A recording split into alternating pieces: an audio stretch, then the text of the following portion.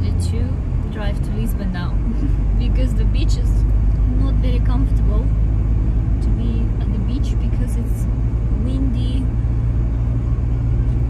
And it actually gets very busy there now as well. It's getting busy as well. We decided then let's go to the city because we can drive there.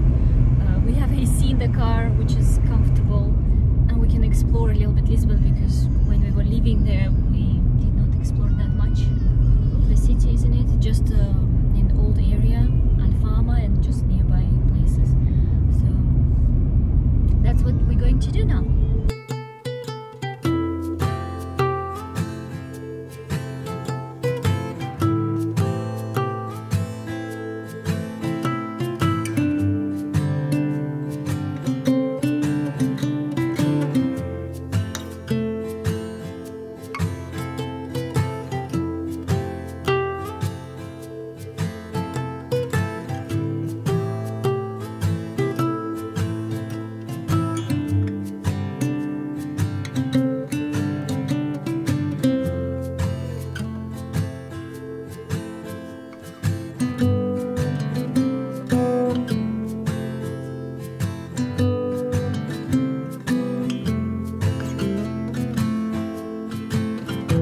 We found a nice park. It's Parque Eduardo VII, apparently. Walking up a little bit there, there's a beautiful view over all Lisbon down to the river. And yeah, we had a nice day here, a little bit driving around through the lovely streets. It's everything more colorful than it was when we lived here.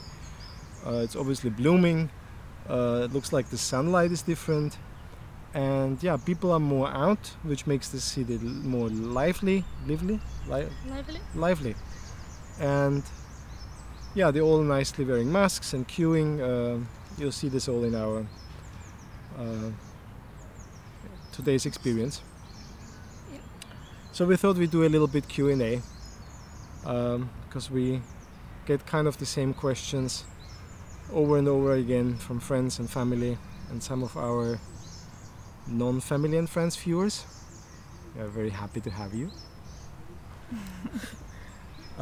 So one of them is if we regret to have started when we have started back in March, which was obviously not the perfect time because that was exactly where COVID-19 turned into epidemic. But we did not plan that. Especially that to travel, especially this time. I mean, we kind of planned it because we started this process at a certain time, but at this time we didn't know about the virus and the epidemic that's coming up. So we decided somewhere back in November? We decided in November, but then we gave our notice in December. Yeah, so December. So November, December, and then we had 2 months notice, which basically got us to the end of February, and that's where we left London and arrived in Lisbon. At this time there were 0 cases here, and yeah, it just started to snowball from there. And within 2 weeks the city was in a lockdown, and obviously and everybody were asking us like, oh, that's like a very bad timing for travel, and everybody were worried about us, but we felt like it was still great decision, perfect decision, that we are here in Portugal even in this time. I think it's even better than if we would stay in London. That's in my experience. Because we have, I know we were not able to go out, but we could still enjoy sunshine and nature from our balcony at least. And I think we felt kind of safe here. I think the Portuguese government and the people here, they took it quite serious from the beginning.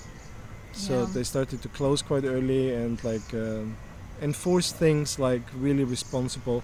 So we felt really safe being here, and I think we can see this now. Now we know a couple of local people, and when we talk with them, they're all very proud how their country handled the situation.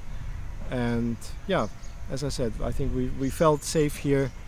Everyone was very supportive, like the people we like rent the Airbnb from, the local shops where we buy our groceries, kind of became friends.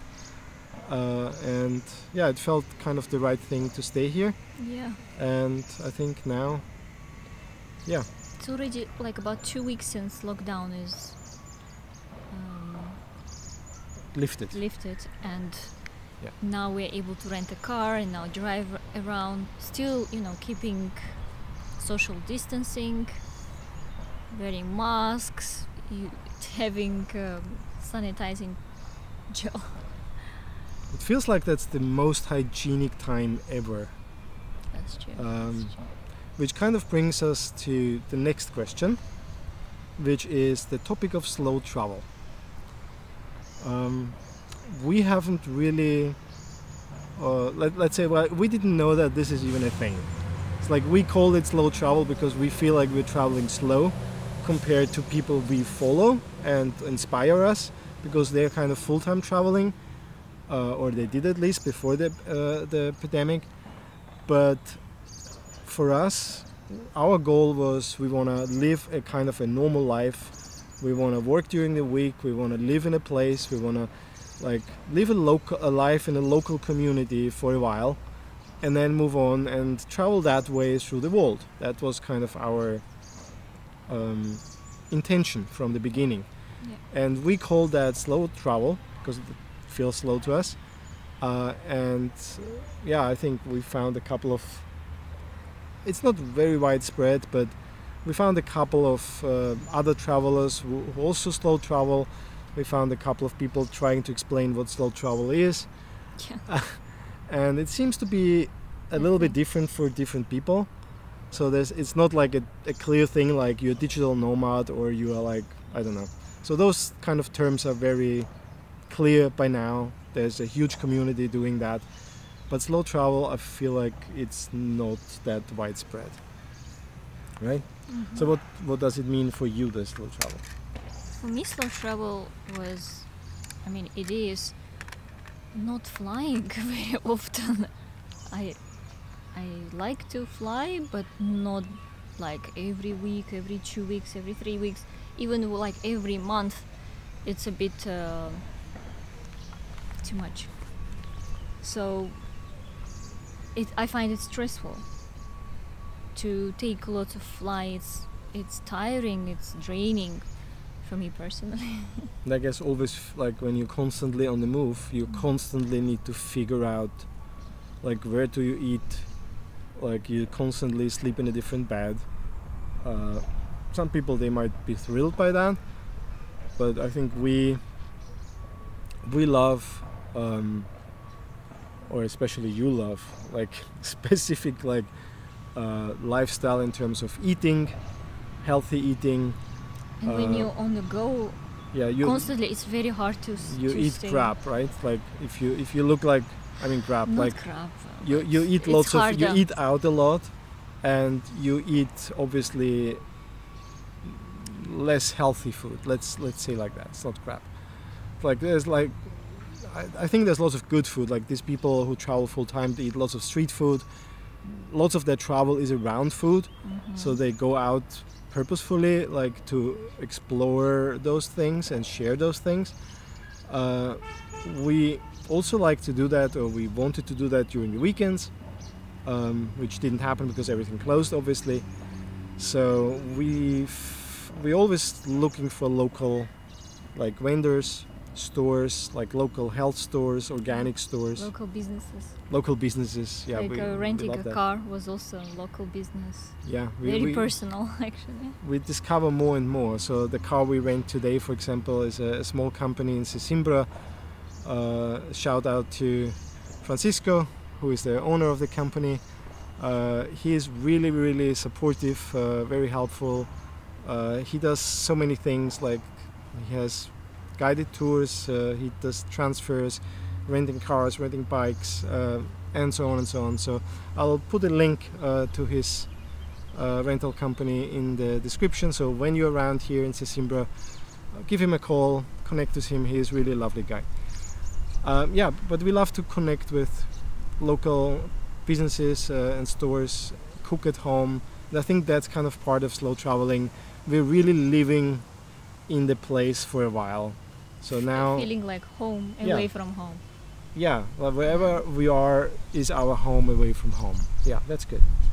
So We feel home. you have your, I mean, where we are now, she has like a lovely little organic store, and they are really lovely people.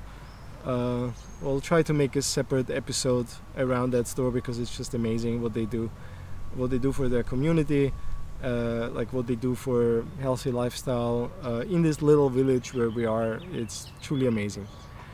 So yeah, like that's slow travel for us. It's like we want to travel. See new places, experience new places.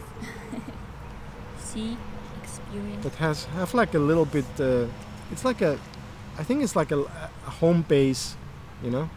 It's like a little bit home base for a while, getting used to that, getting the environment to know, and then move on to the next. So yeah, that's slow travel. There's lots more to say about that, and we'll think about it because we get this question more and more. We're like, what is it with this slow travel? Yeah, and one thing that I wanted to actually point out to the slow travel is the time now after COVID-19, because that's obviously a question we all ask ourselves, like not just people who travel, but everyone, I guess. But us with traveling, there seems to be a new way of traveling, and that's kind of gearing towards slow travel. It's like when you look at Airbnb, for example, their whole focus now is kind of long stays, more hygienic things. So I guess like hygienic and the quality of cleanness and like all that stuff and following certain protocols, I guess that's the new 5-star. Maybe I don't know.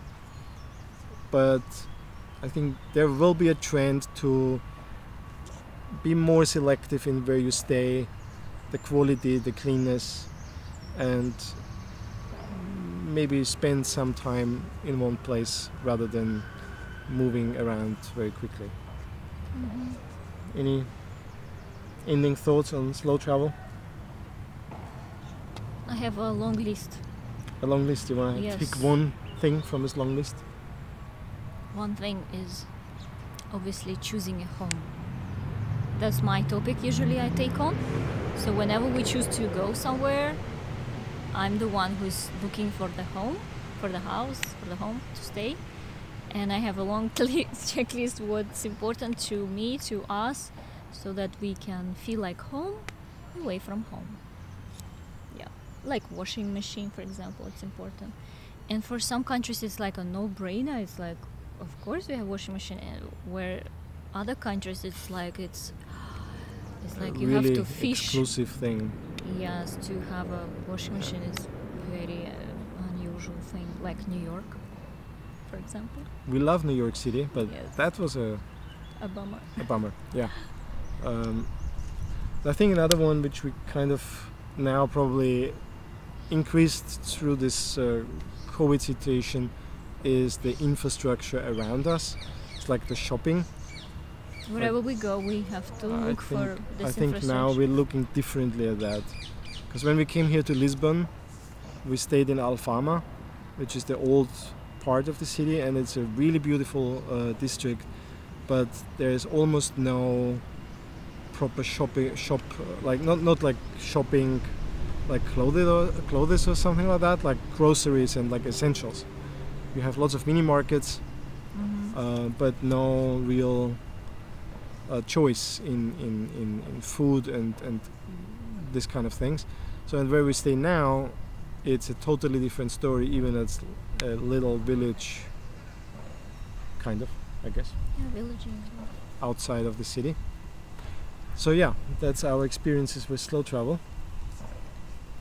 And so far we're absolutely loving it, and we would not go back to London just because of the COVID-19, we would carry on traveling. Yeah, with or without COVID, I think we would just... And the next question comes often, what's next for us? Where do we want to go? Obviously, especially in these circumstances now. I mean, we're gonna stay in Portugal at the moment. We're gonna move to probably another place, but it's thinking in progress. But Yeah. it's gonna be Portugal. It's just a different area of Portugal where we would love to explore. Yeah, at the moment. Yeah, we have a couple of places in mind, and hopefully we'll decide on one soon, and then we'll share what's next, like where we spend the summer. Because right now, where we are right now, we've booked until the end of June somewhere. So from July, We need to move. We want to change location a little bit, but it will definitely be Portugal. So we fell in love with this country. I mean, people would say like, "Oh, Lausa, you will love Portugal," and I'm like, "Yeah, okay." I was not really, you know. I was like, "Okay, I have to experience it for myself." And when we arrived to Lisbon, first days, everything was beautiful, but I wouldn't say that it was like a wow. But then when we moved to Sesimbra, outside of Lisbon, and we start to explore nature, that's where Portugal really took my breath away, because the nature is outstanding. It's breathtaking. I just don't want to leave this country because it's so nice. I think It it's will be difficult. not just nature. It's like, I think in general, like it took us a little bit to get used to the attitude here, like the people, Culture, yes. culture. How to explain that? To understand people here, we need Yeah, to I mean, it's obviously the language barrier. Like we don't speak Portuguese, although Lausa is currently learning Yeah. a little bit. But everyone is like, people are very serious, which is somehow rooted in the history.